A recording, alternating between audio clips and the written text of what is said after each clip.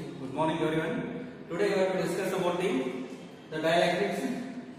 Okay. Now see here, before studying what is meant by dielectrics, you must know that what is meant by electrostatics. Okay. See here, electrostatics is the branch of physics which mainly deals with the charge which are at rest.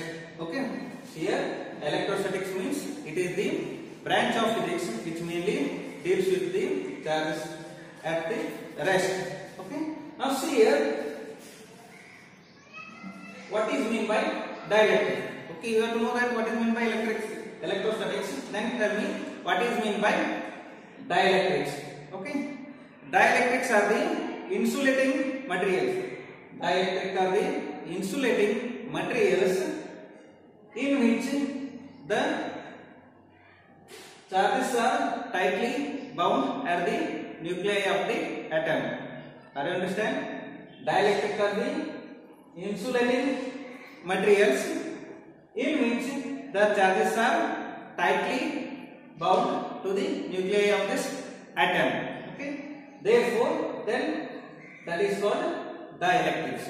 Okay. And you have to know that if the charges are or electrons are tightly bound in this nucleus, then what happens? There is no free electrons. If the electrons are tightly bound to the nuclei of an atom, then there is no free charges are available. If there is no free charges are available, it means there is no motion of the charges, because the electrons are tightly bound to the nuclei of an atom. Okay. Therefore, the electric conductivity of this dielectric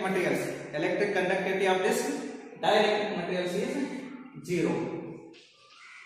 Are you understand? The electric conductivity of the dielectric materials is 0, because you have to know that by the definition of the dielectrics, these are the insulating materials in which the electrons or charges are tightly bound to a nuclear atom. If the electrons are tightly bound, then what happens? There is no free charges are available. If there is no free charges are available to carry the current, then there is no electric conductivity. Therefore, the electric conductivity of the dielectrics is 0. Then what are the examples for the dielectrics? Okay, you have to know that is glass, mica, rubber, plastic, and so on. These are all examples for the dielectric, because they are not able to flow the charges. Okay. Next here, we have again classified this dielectrics into two types. Okay. That is, first one is the non-polar molecules and second one is the polar molecules.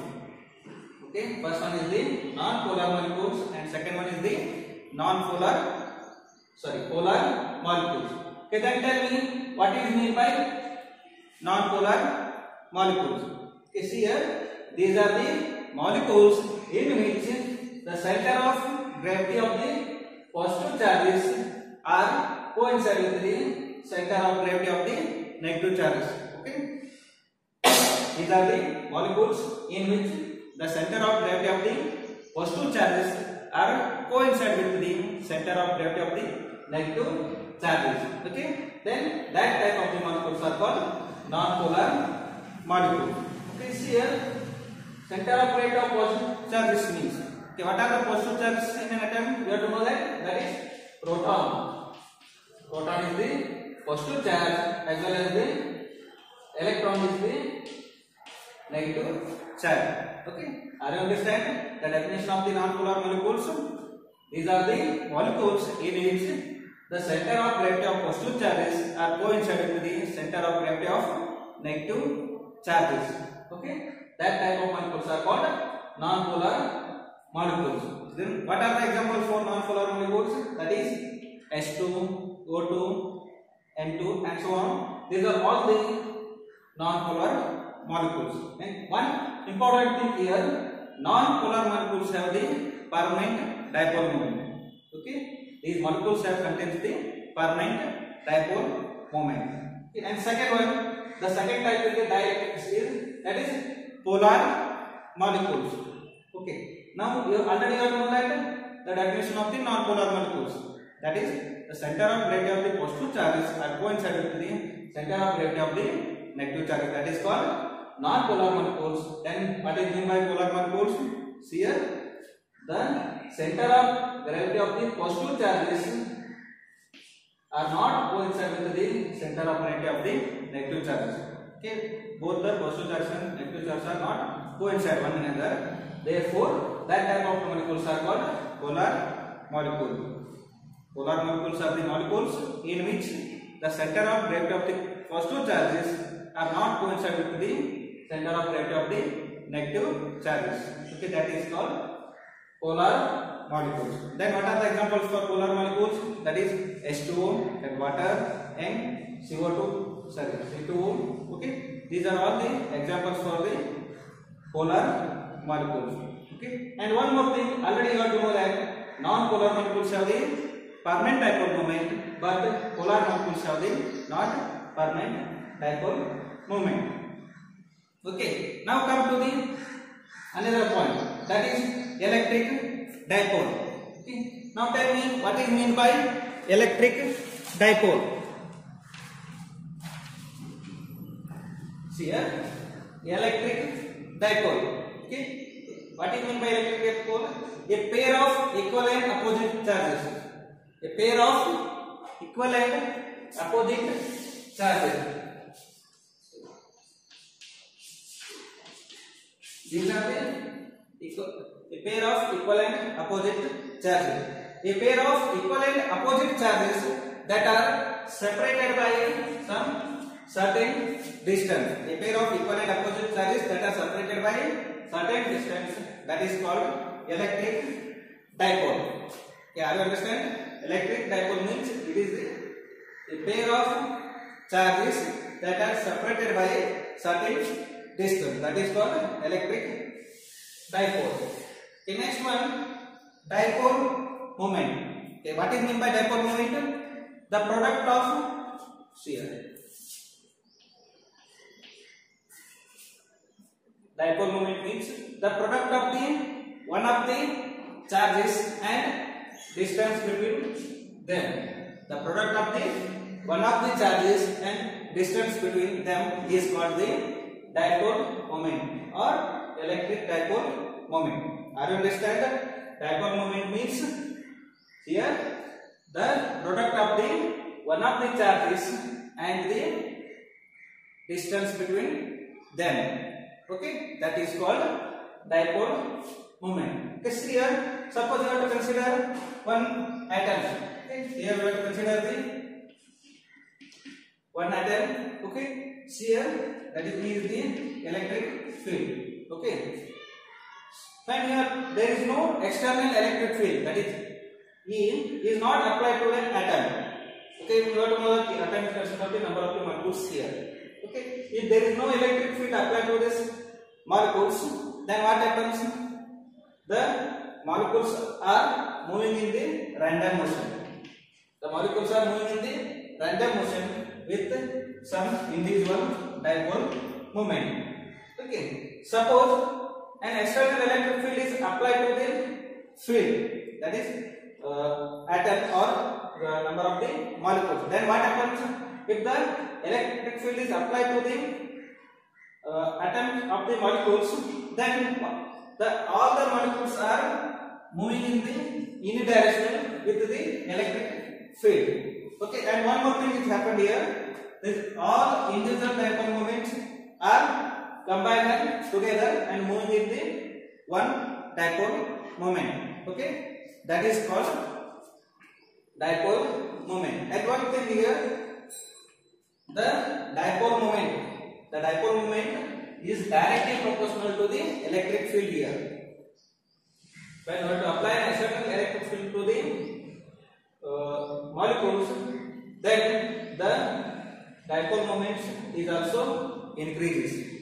Okay, it means the dipole moment is directly proportional to the electric field E. If you have to remove this proportionality, then you have to get this some constant term, that is alpha here. Therefore, P equal to alpha into E. Where here alpha is called constant of proportionality, or it is called molecular polarizability. Alpha is called constant of proportionality or molecular polarizability. Okay, now come to the next point, that is electric polarization.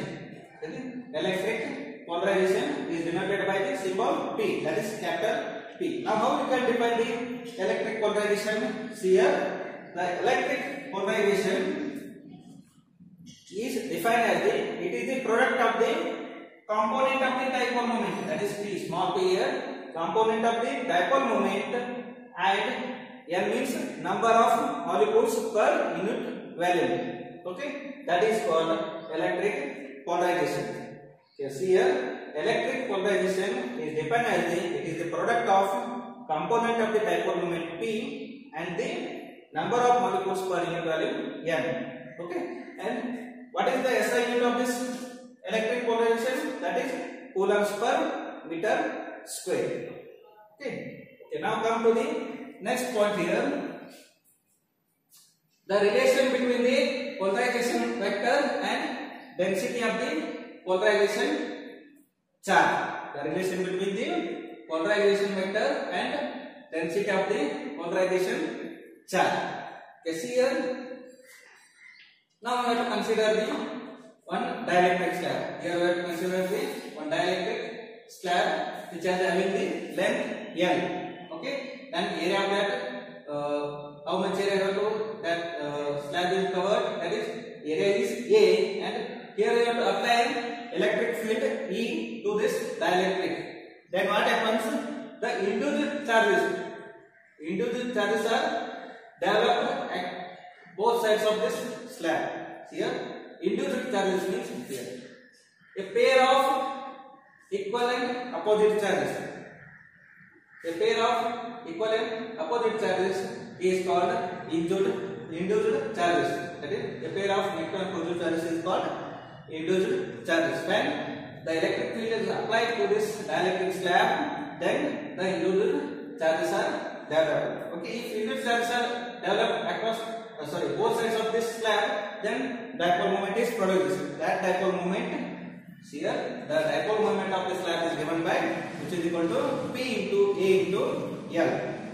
P is the moment, A is the area of cross section of that slab, and L is the length of that dielectric slab. That is called equation number 1. Okay, now see here, consider the slab as a single large dipole. Okay, you have to take one dielectric slab is here. Now we have to consider the slab as a single large dipole.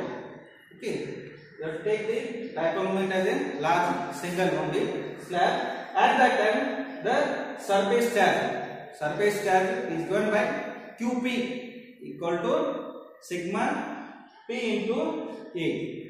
The surface charge is given by QP equal to sigma P into A, that are separated by the length L. Therefore, the dipole moment is also produced here. That dipole moment is given by equation dipole moment is equal to charge into length. Okay, dipole moment is equal to charge into length. And you have to know that what is the charge given here? Surface charge is QP equal to sigma P into A. Now put the value of charge, that is sigma P into A, and length is the slab length is you have to take small l. Therefore, dipole moment equal to sigma P into A into L. Now that is equation number 2. Okay. Now compare the equation number 1 and equation number 2. Both are the dipole moment.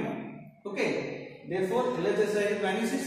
Only RHS side now compare here 1 and 2. That is equation 1 is PAL is equal to equation number 2 sigma P A into L. Now here remove this cancel, that is A and L cancel both sides. The remaining term is P equal to sigma into P. P equal to sigma into P. This is the relation between the polarization vector P and the sigma P is the density of the polarization charge. Okay, this is the relation between the polarization vector and density of the polarization charge.